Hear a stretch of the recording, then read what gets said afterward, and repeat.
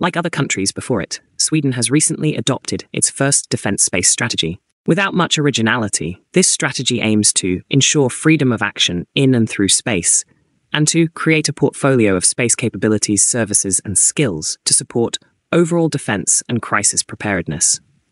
Even though this strategy relies on cooperation between NATO and the European Union, EU, due to limited resources, Sweden has some strengths to act on its own. In January, Swedish authorities inaugurated a satellite launch pad at the Esrange Space Center in Lapland, which had previously been dedicated to scientific research, notably the study of the auroras, high-altitude balloons, and satellite tracking. In March, it was used to launch the Texas 60 VSB-30 rocket, which was supposed to carry a 400 kilograms payload to an altitude of 251.7 kilometers. Regarding military applications, the Swedish Air Force, Svenska Flygvapnet, plans to use the JAS-39 Gripen fighter jet to place nanosatellites in low Earth orbits. To this end, a study called Stella has been commissioned to the Royal Institute of Technology, KTH, in Stockholm. Colonel Ella Karlsson, head of the space division of the Svenska Flygvapnet, provided some details about this during the Farnborough Air Show, United Kingdom. She revealed that the idea for the Stella program was suggested by a former official of the Ukrainian Space Agency, who claimed that the reactive satellite launch by aircraft would have been a useful capability to have before the Russian invasion. According to the Royal Institute of Technology, it would indeed be possible to use a fighter jet to place 2 kilograms nanosatellites in low Earth orbit.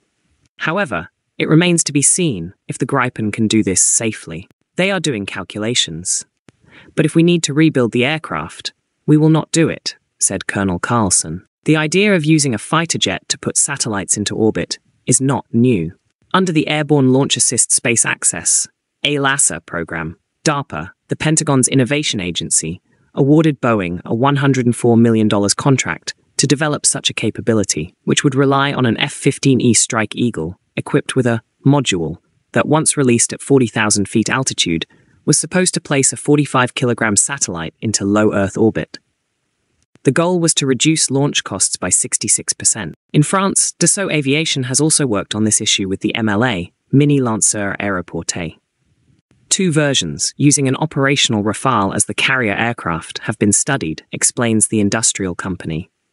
The first, called Linear Single Body, would place a 75 kilograms payload in low Earth orbit, while the second, called 3-Body, because it consists of a central body with 2 lateral bodies, would be able to carry a 150 kilograms microsatellite to an altitude of 800 kilometers. Now, do you think small aircraft like Gripen can be used for firing rockets into space?